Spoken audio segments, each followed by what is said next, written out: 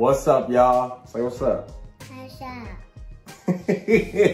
What's up? We're gonna be doing my most watched video, a pair of custom VaporMaxes. What's this? Shoe. It's a shoe, yeah. So to start off, fill your toe box with filler paper or a sock, dish towel, a towel, whatever. But make sure you put something in the front so that it gives it a good surface to paint on. To prep the shoe, you really don't have to do nothing. You don't have to take acetone to this part. This is like foam. This is like the material on the bottom of the Jordan 11. You're gonna dye it, so you don't have to prep that. You don't really prep this with the acetone because this is plastic.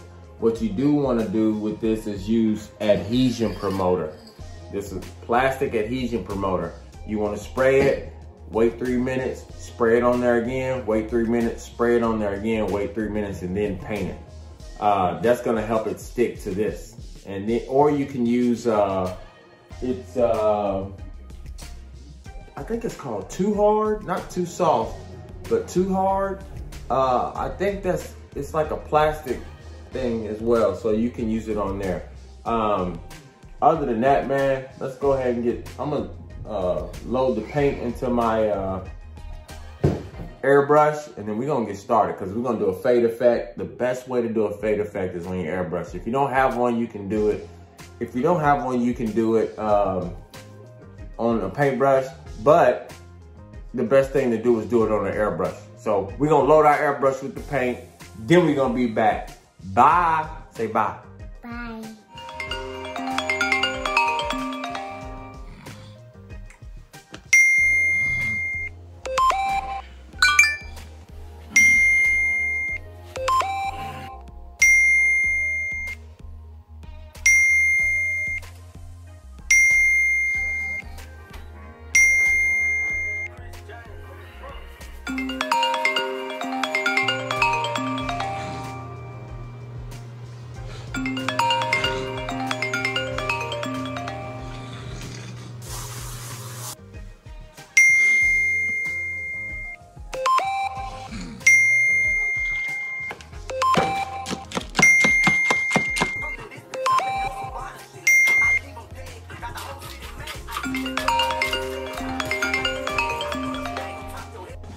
Oh.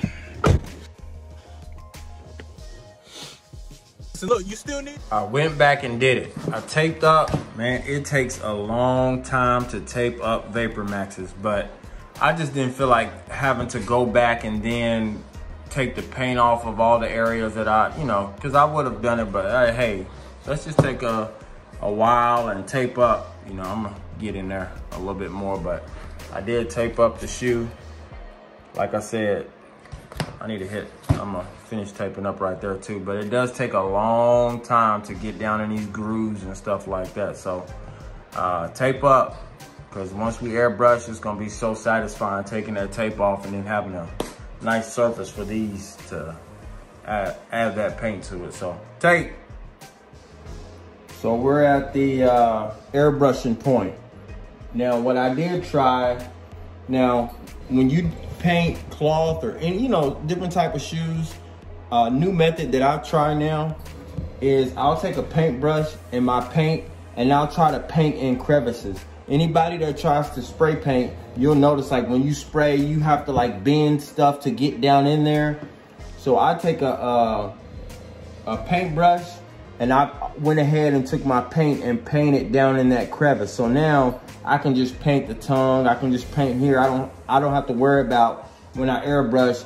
A lot of times if you airbrush and you move the fabric, you can see some white where you didn't get, where you missed. So I just took a paintbrush and really got down in there and got this little tab thing, got behind it really good. So another thing that I'm trying this time around, I see people dye the insides and they dye it. I don't know if they go back and paint it, but I'm gonna go back and paint it. I'm gonna dye it, then paint. There have been instances way back where I have painted and then, I let the shoe sit for a couple days. And when you put your foot in there, the paint doesn't come off, but it leaves like a mark where you first put your shoe in there on the shoe. So again, the paint didn't come off on my sock, but the actual shoe showed a mark where your sock went in, if that makes sense. It was like a little white mark over top of, or like a gray. So I want to see if you dye, then paint, it's going to be all black. And you know, so I'm hoping to rectify that and see if that fixes that, you know, because, you know, I'm all about learning and fixing stuff as you do it. So I'm gonna go back and paint my inside. That's just dye. So all I used was this Angelus, the jet black leather dye, which I just ordered some more because I ran out. So I just used that to paint the inside. So now I'm about to airbrush. I'm gonna start at the bottom here with the purple and come up to about here with my airbrushing. All I mix with my airbrush paint is water. I talked about that before. I don't use too thin anymore because too thin changes the color ever so slightly. And then when you go back and do touch-ups, your paint that you're taking out of the jar just ain't the same. So I'm using water. It doesn't change the color of the paint. So 50% water, 50% paint. All right, so let me move this back a little bit. I'm gonna pour some paint in here. Whoop. All right, I got a little bit in there. Let me spray. That thing's coming out ever so smoothly. So as I mentioned, we're gonna airbrush. Starting down here and let it fade up a little bit.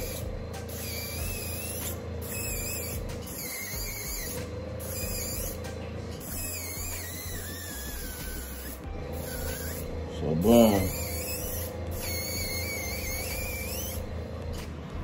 That's all you need to do. I'm gonna hit I'll hit a couple more coats because I want a darker purple. But if you're looking for a lighter purple, it ain't gonna take long.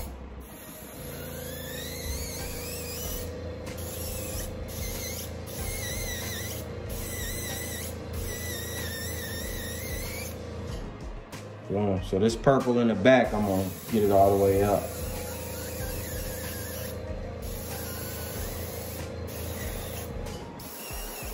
And so I'm not gonna go all the way to the top because I'm gonna paint that black. So even if you do hit it, you can go back and the black will cover it up.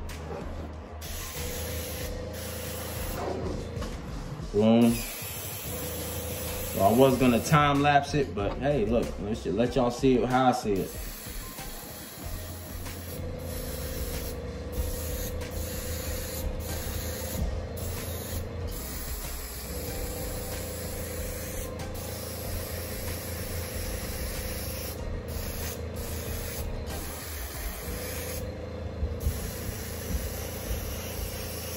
I think I'm gonna make me, well, I don't think I am.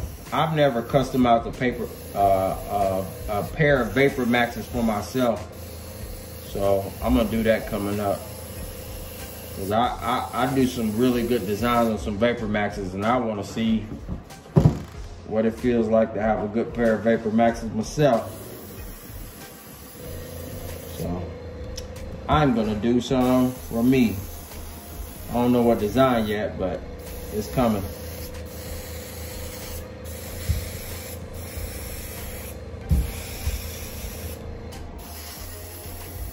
Okay, so if you're using too thin,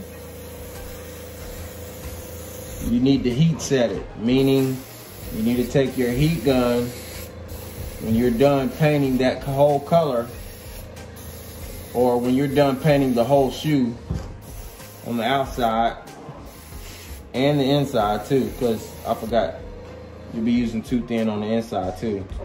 Not too thin, too soft. That's what I meant. If you're using too soft, make sure you heat set it. Take your heat gun and heat up the shoe. Not too close, you don't want to burn it, but.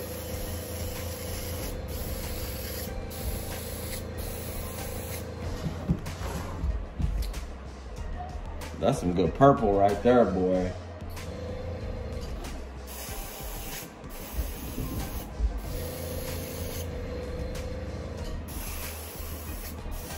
I'm gonna darken it a little bit more.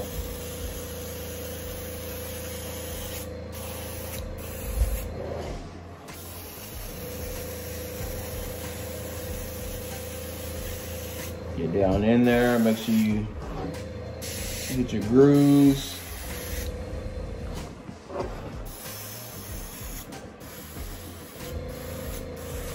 Nice little deep purple.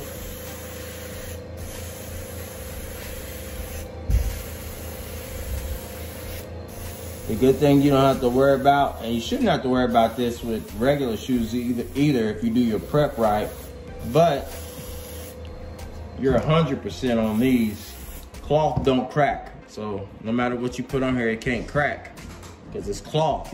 You're airbrushing paint on cloth. It can't crack. Leather is different. Leather, if you don't prepare it right, it can crease up and anything. But the main thing you have to worry about here on cloth is spray in your crevices. You know, make sure when you move your shoe like this that, you know, you don't see any areas that you missed. So that's key. I learned that the hard way. Make sure you spray in all your crevices.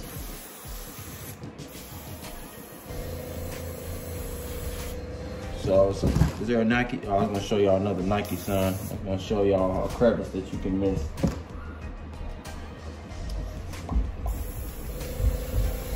So one crevice that you might miss is like up in there. You know, if you spray from the same angle, like if you spray, the paint's gonna go straight on. But if you don't turn the shoe like this to get down in there, you're gonna miss it. So you wanna make sure you spray all around. And that's it, man. Good purple laid down, man. That's good. So I'm gonna spray it on the other shoe, but, and what I mean by heat setting,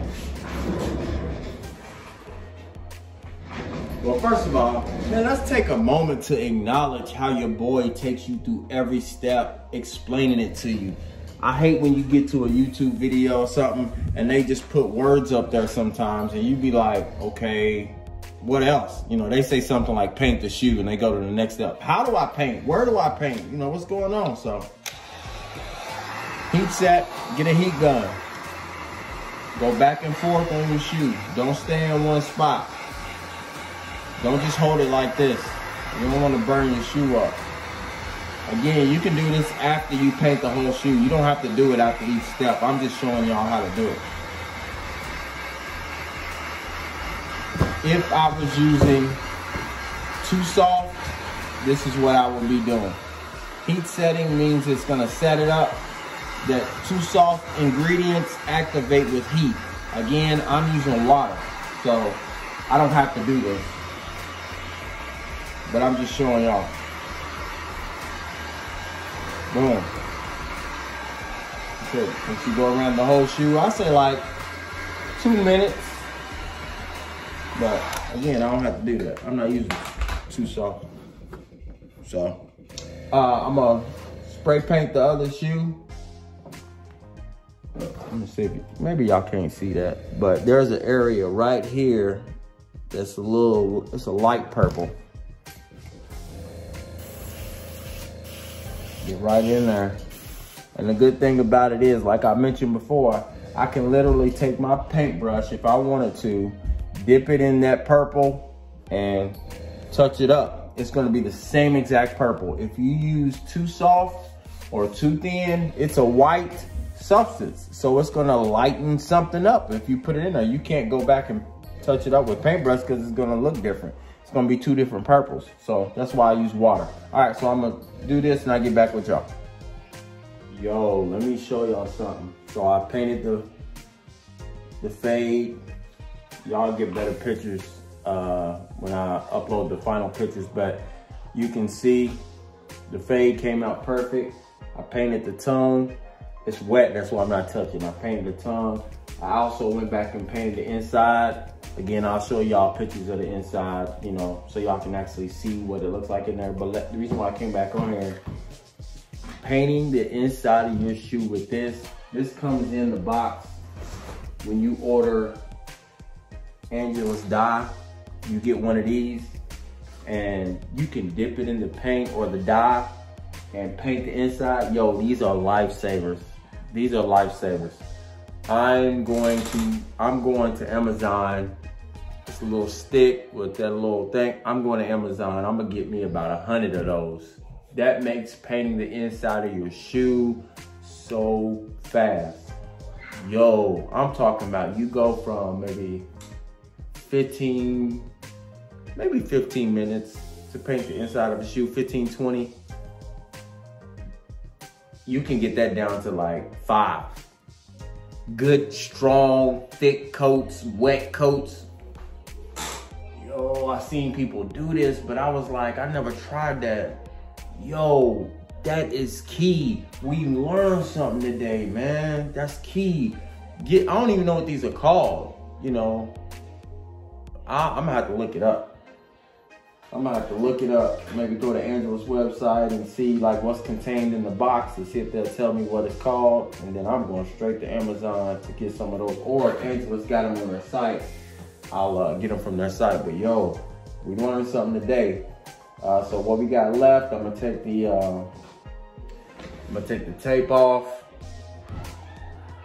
and then I think I'm gonna take the tape off. Then I'm going to paint. No, I'm gonna take the tape off, and then I'm gonna dye the bottoms red. I'm gonna go ahead and dye the bottom red. So that'll be the next step. I'll be right back with y'all. All right, so we went back. We did touch up on the shoe. Came out looking really good. All right, so now we're gonna dye the bottoms red. We're gonna dye this red, the clear, and we're gonna dye this foam red.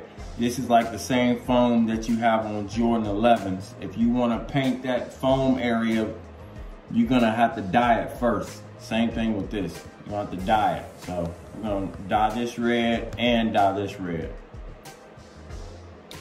Let's see if I got me a paintbrush. Yeah. Let me clean this one off real quick, and then I'll show y'all how I'm gonna dye it.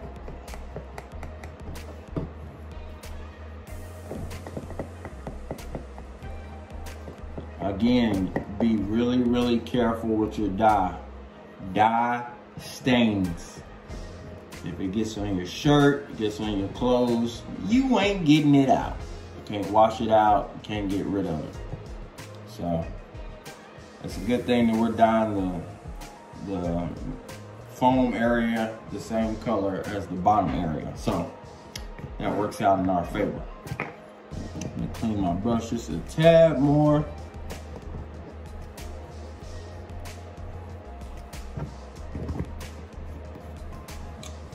Yeah, I'm still gonna dye it. I was thinking like, should I go ahead and paint those little squiggly things black? But like I told y'all before, I go in order of color. The lighter the color, that's my next step, because the darker colors can cover up any problem. So that's how I paint.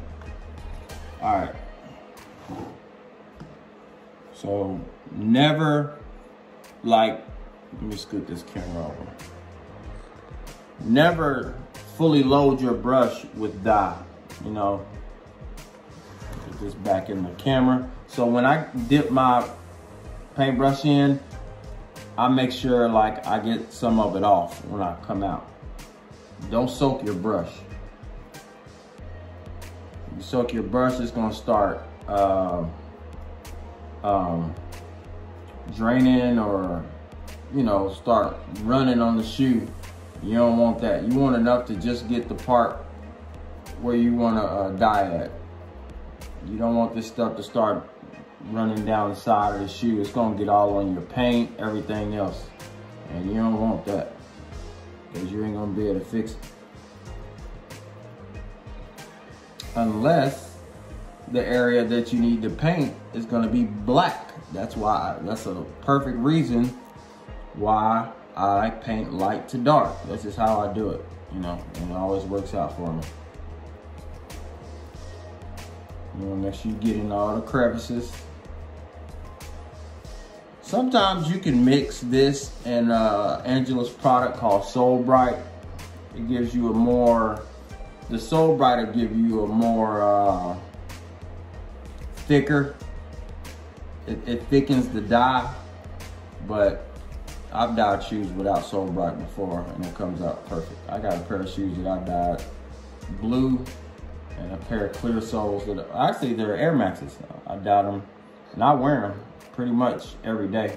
They're my runaround shoes, and the dye's still on there, nice and crisp. So, but just so y'all can see, this is how it is. That's how the dye's gonna come out. So I'm gonna finish dyeing the shoe, but I just wanted to show y'all how I'm doing it. Don't soak your brush. Just get enough on there for the spot you wanna get to, because you don't want it to drain. And then dip your brush again and get some more on there. But I'm gonna dye this and I'll be back. All right, so the dye job has been finished on this shoe or this sneaker. You can see that red looks great. Again, I'm painting this red, so I didn't care if it bled up. So the shoe's coming along just like we planned. It dyed. That's one coat. I'm gonna do 2 coats, but I wanted to show you guys, and you can see how that looks. Let's get it in the light a little bit more. Looks good, man. Nice and juicy. So I'll check back with y'all. Yo, I just finished it. Well, I didn't finish the shoe, but by the time y'all see the video, I will have finished the shoe.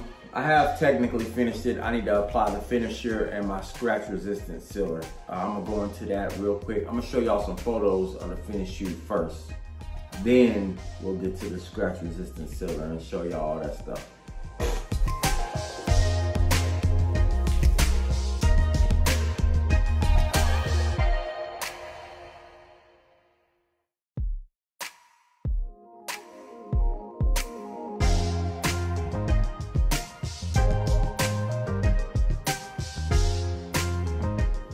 So we finished, as I said before,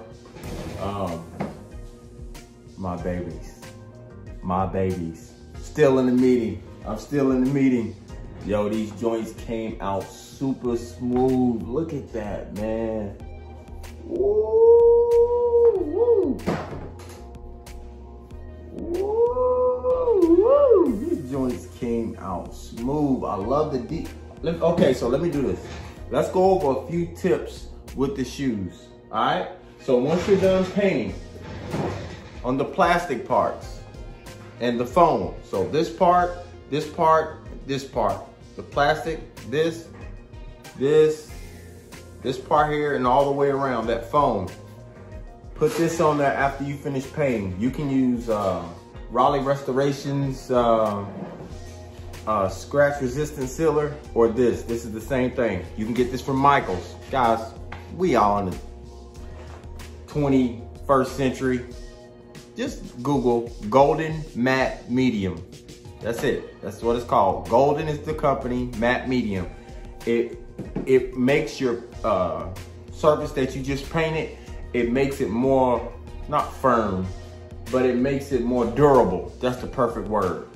So the plastic parts and the foam, do a whole coat of that. That's the first tip. The second tip is finish your shoe off with Liquid Kicks Official. I say this all the time. Go to their website. I've never tried to get it off Amazon, but it's probably on Amazon. Liquid Kicks Official. I used the factory finish on this one. Hit the whole shoe besides the cloth area. The plastic, the foam, and let's see, you want to hit the foam, the plastic areas with the finisher. See, it gives it a nice factory finish. They got gloss, they got matte finish, they got, you know, all kind of different finishers. Okay, that's the second one. The third one is, when you get done with this shoe, you're gonna be like, dang, that was a lot of work. Charge appropriately.